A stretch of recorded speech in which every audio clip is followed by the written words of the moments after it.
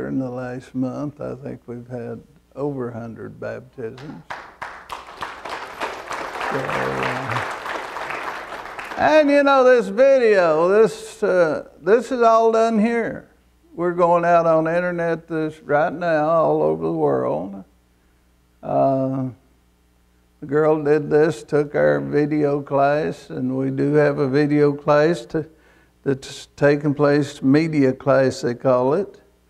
And they'll train you to help produce this kind of thing for the Lord's work.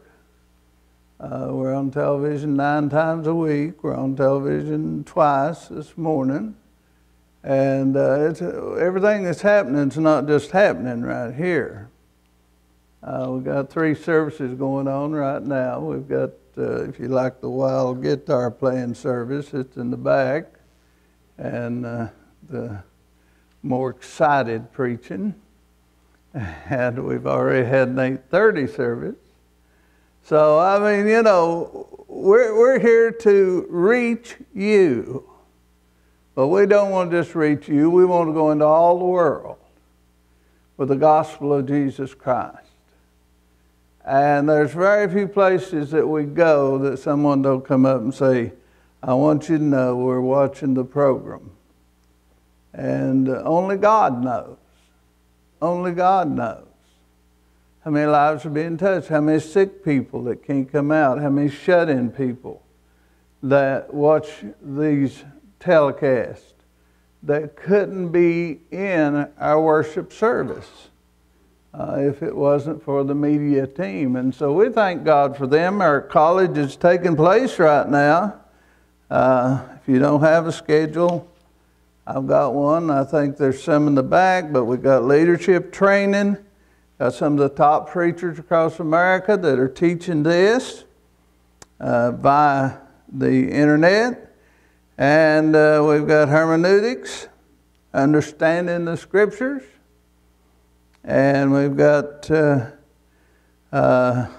New Testament Restored, a class taught by a man that was a Catholic monk for many years.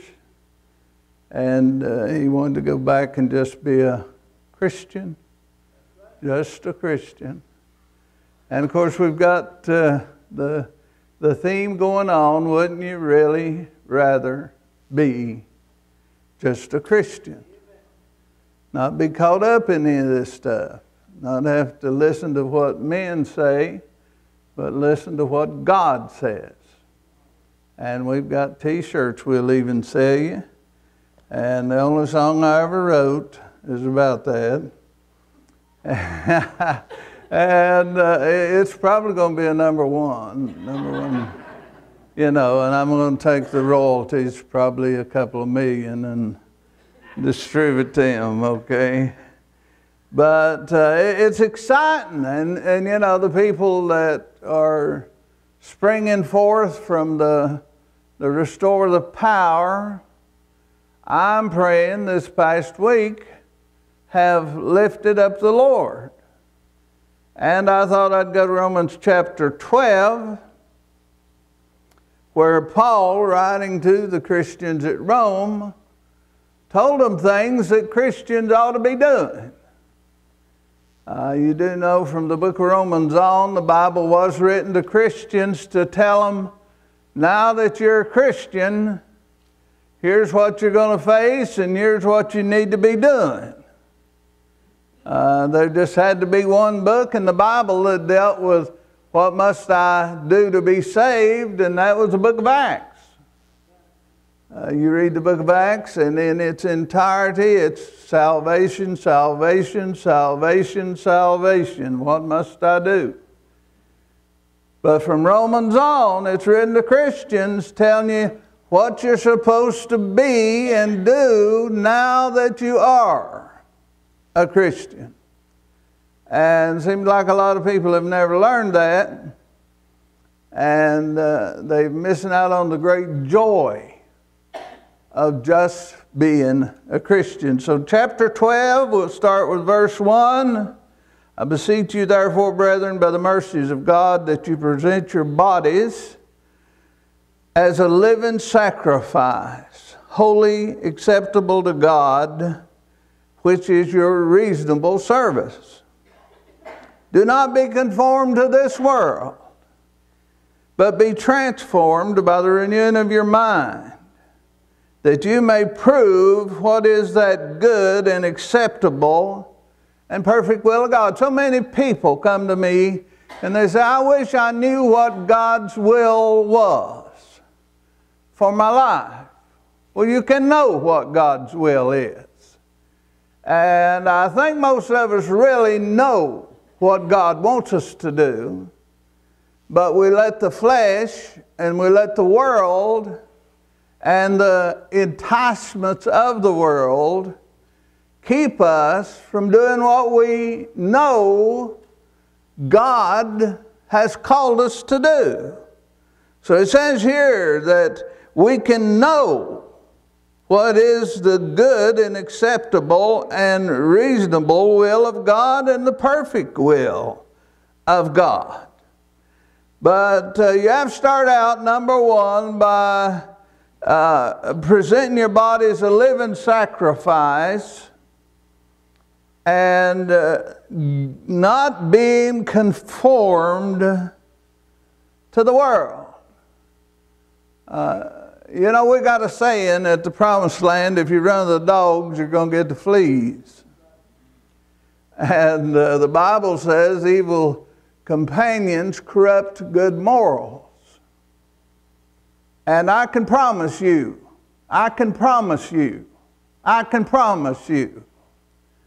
that anyone that has been a Christian that is not really doing what they should be doing has started conforming to the world and is running with the wrong people, listening to the wrong things, going the wrong places, and doing the wrong things. I can promise you that. I was watching yesterday a thing about the preacher that his wife killed him down in Tennessee. And in her trial, they said, why would you ever get to the point? Here was a guy that was considered an outstanding preacher, outstanding leader. The people loved him. Said, why would you ever get to the point that you'd want to kill him? She said, he was that way in public. But she said, he was making me watch pornography. She brought out a pair of high-heel shoes about 10 inches spikes. And she said, he made me wear these shoes. He made me do abnormal sex acts. Said he made my life, when the doors was shut, a living hell. And she became afraid for her life, she said. But you know, you start listening and going and doing and thinking. J. Edgar Hoover said, I've never arrested a sex offender, but what their house was filled with pornography magazines. He said, pornography. It's, Jesus said, it's what you think in your heart. As a man thinketh in his heart, so is he. So Paul is saying here, you don't be like the world. If you get a friend that's a worldly friend, they'll pull you down. They'll pull you down, I promise you. You invite them to go to church, and they'll invite you to go to a ball game, and you invite them to have a Coke, and they'll invite you to have a shot. And you know, you're two different people. You're two different people. You're supposed to have two different masters. Who's the master of sin? Who's the master of illicit, wrong activities? Sure not God, but the master of a Christian is the Lord Jesus Christ. So don't be conformed to the world. Do what's God's will for your life. And be transformed by the renewing of your mind. As a battle takes place, There's a battle taking place right now. You're constantly involved in battle. And the battle is for your mind. If Satan gets your mind, he's got everything you got.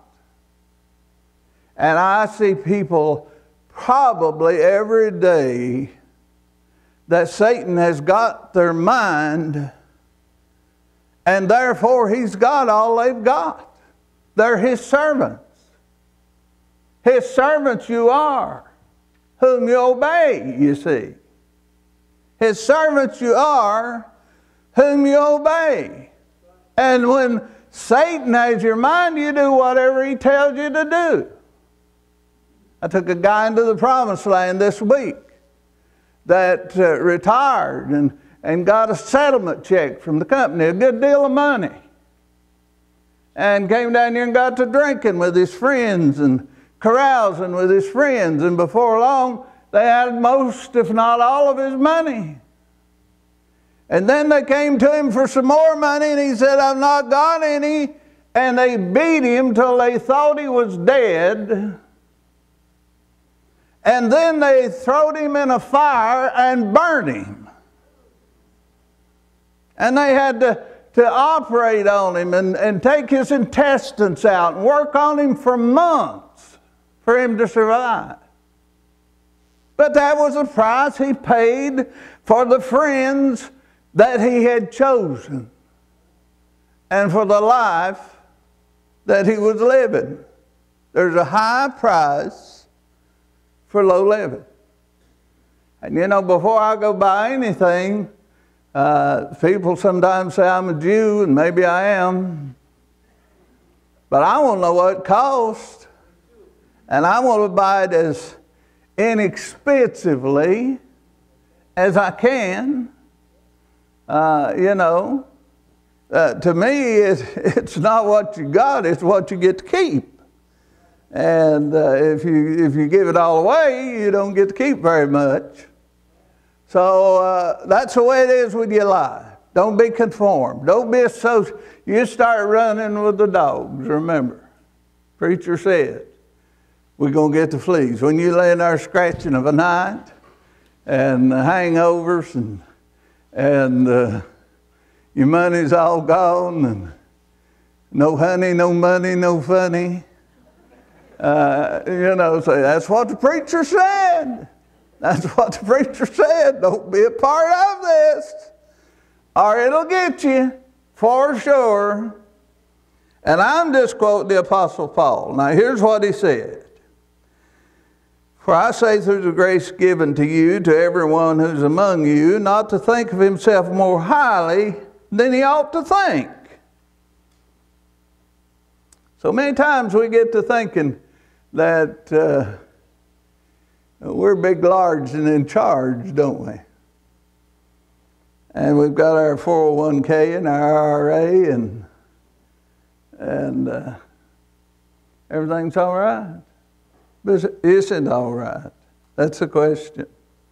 Don't start thinking of yourself more highly. Realize that what you have and what you ever hope to have depends on the grace and the mercy of God.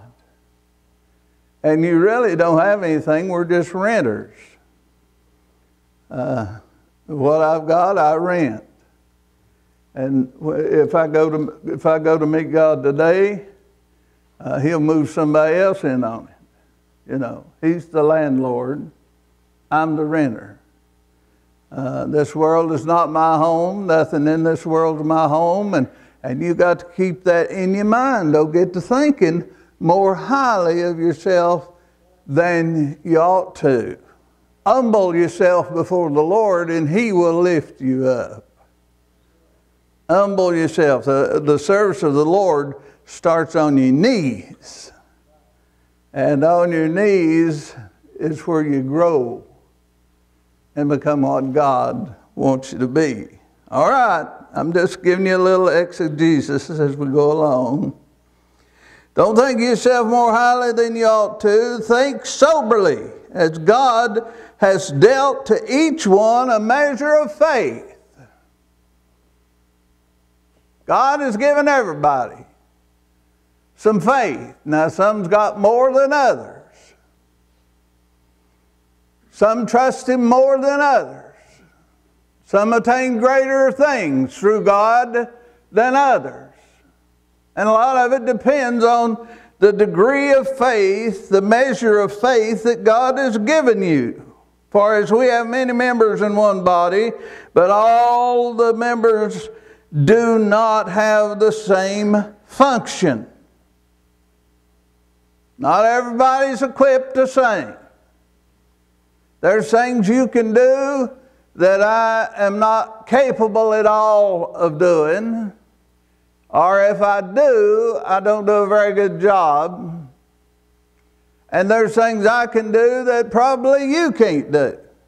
You see, God equips us for the ministry that He wants us involved in.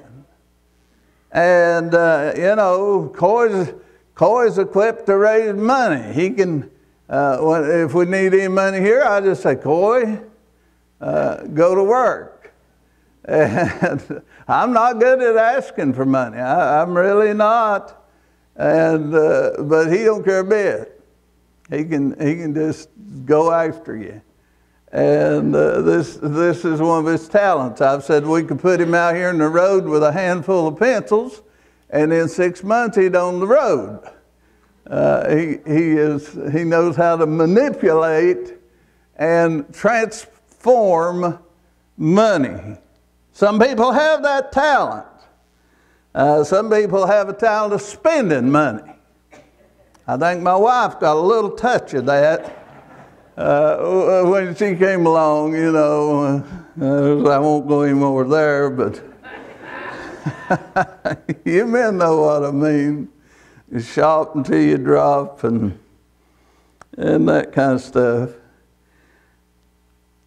We, being many, are one body in Christ and individual members of one another. That's something we need to realize as Christians. You're my brother and you're my sister. This is the family of God. And we're obligated to each other. We're obligated to each other. We are to be a little bit better to each other than we are to anyone else, really. You see your brother standing by the road with a heavy load from the seed he sowed. You stop and say, brother, you're going the wrong way. And you try to show him a little kindness and a little love. We should love each other. I enjoy being with you, and I hope you enjoy being with me, and I hope that someday we can be in heaven together, and I can aggravate the daylights out of you for eternity. One body. One spirit. When you're not here, I miss you. When you're not here, I miss you. When you go astray, it breaks my heart. I care. And that's the way we're supposed to be about each other. Having then gifts different according to the grace that is given to us, let us use them. A gift's no gift unless it's given. If your gift's prophecy, prophesy in proportion to your faith. If it's ministry, use it in your ministry. He who teaches is in teaching. He who exhorts in exhortation. Some people can just make you feel good. You know, they're exhorters. I have people that call me and they say, boy, you're all right in my book. Well, you know, that may sound silly to you, but I need to hear that every now and then, because sometimes you get thinking you're all wrong in everybody's book. And everybody needs some encouragement. And exhortation is a very honest and powerful gift. He who gives with liberality. If you give liberally. Don't just throw a few coins at them. Give them a $5 bill.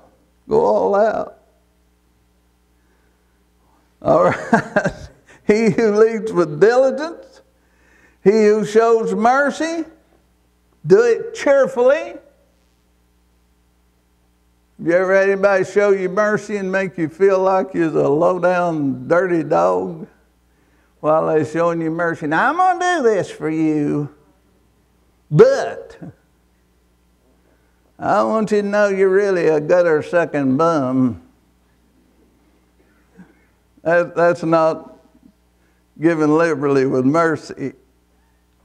You know, you're supposed to be affectionate in your gifts. Be kindly affectionate to one another with brotherly love. These are the things that Paul is telling the church at Rome that they need to do if they're Christians.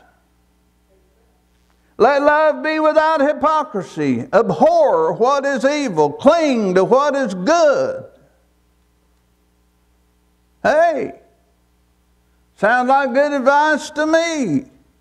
Don't lag in diligence. Be fervent in the Spirit. Serve the Lord. Rejoice in one hope. Be patient in tribulation. Continue steadfastly in prayer. These are things that Christians are supposed to do. There's more to the Bible than Acts 2:38. We've got a lot of people that believe if you got Acts 2:38, you're going to be great. But that's just the beginning. That's just the birth. That's just the receiving of the Holy Spirit. What are you going to do then? Well, this is what Paul's telling us. There's these other things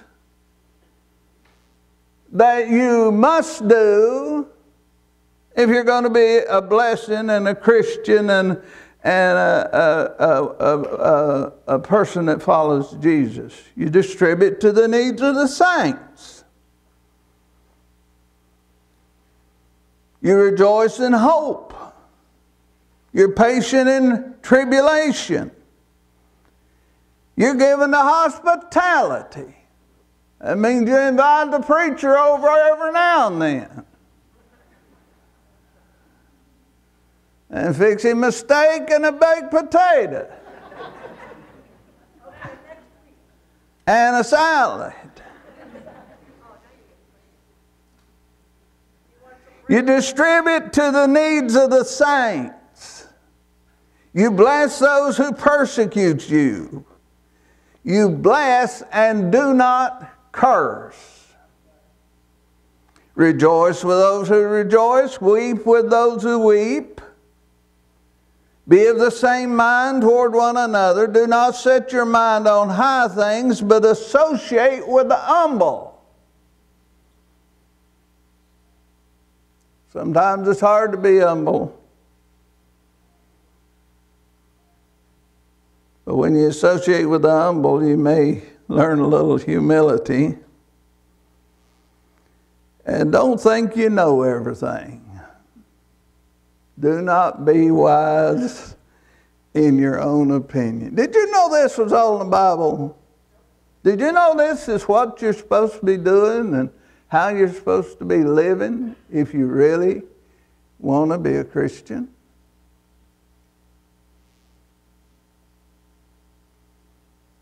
Regard no one evil for evil. Repay no one evil for evil. You know, the old saying, I don't get mad, I get even. That's not in the Bible. Repay no one evil for evil. That's what the Bible says. Have regard for good things in the sight of all men, if it's possible, as much as depends on you. Live peaceably with all men, as much as you can. As much as you can. On your part. See? Live at peace with all people. Beloved, do not avenge yourselves, but rather give place to wrath. For it is written, vengeance is mine, I will repay, says the Lord. Therefore, And we're coming to the end. Therefore, anytime you see therefore in the Bible, what do you say? What's it there for? Therefore, if your enemy's hungry, you feed him. If he's thirsty, you give him a drink. For in so doing, you will heap coals of fire on his head.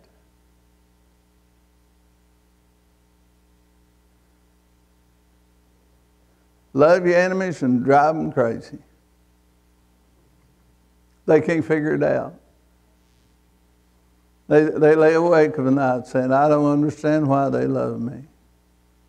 I don't understand why they're being good to me as bad as I've treated them, as much as I've done to them. It drives them crazy.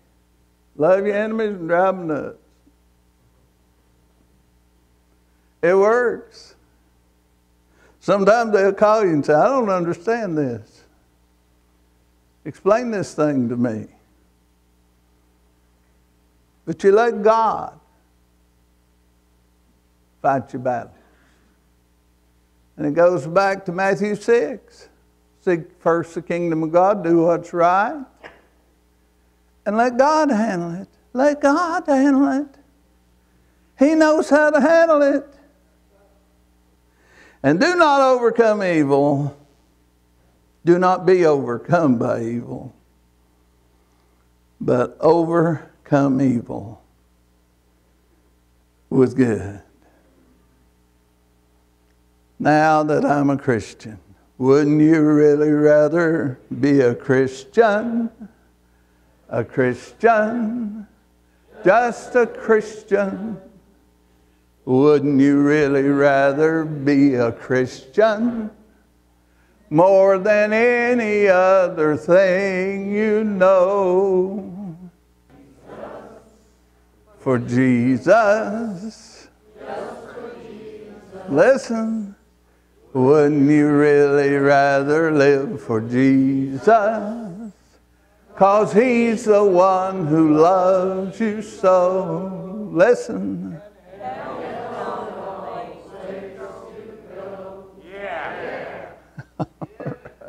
Let's stand.